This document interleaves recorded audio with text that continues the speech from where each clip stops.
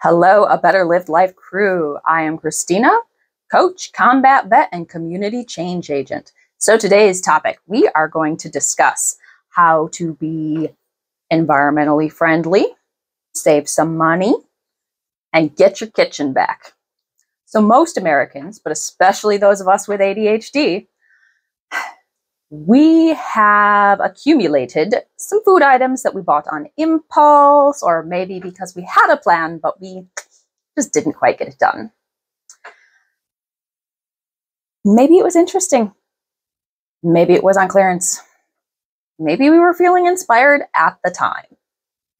No matter the reason, we end up with a pantry, counter, fridge, and freezer full of food that has no attached plan.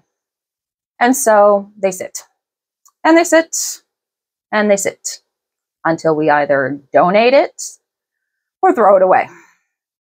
What a waste. What a waste of our money. What a waste of someone's hard work. What a waste of greenhouse gases that were released when creating this item. What a waste of space in your home. What if this January we challenged ourselves to use what we have? What if we didn't buy anything and just cook what we have? Are you creative enough to do this? I think you are. So, what is a pantry challenge? In a pantry challenge, the goal is to use the items that are sitting left over in our pantries, counters, refrigerators, and freezers. Some people take this challenge very seriously and don't buy anything at all month. Other people, they'll buy maybe fresh fruits and vegetables, other items that, really go bad, but the dishes they make are still based on the items in the pantry, in your fridge, in your freezer.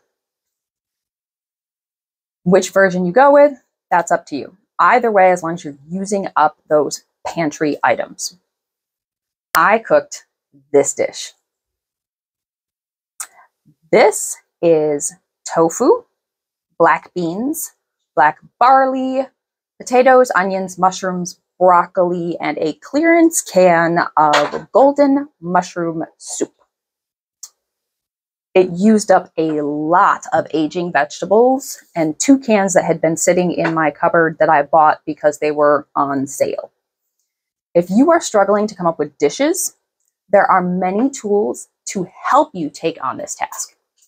There are websites where you can just enter the ingredients you have and it will tell you what you can make. It will give you the recipes. I will list at least one of the websites below. We'll see how many I can find quickly.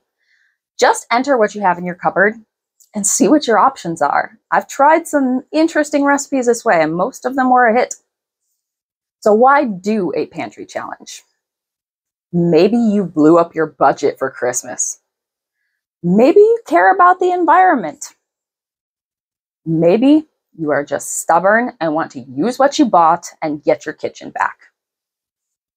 No matter your motivation, a pantry challenge is a great way to move forward with your goals.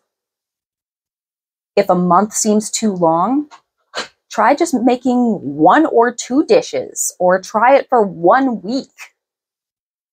Set a goal and just try it. See what kind of success you have. Try something new. Who knows what you might come up with? This is freaking delicious.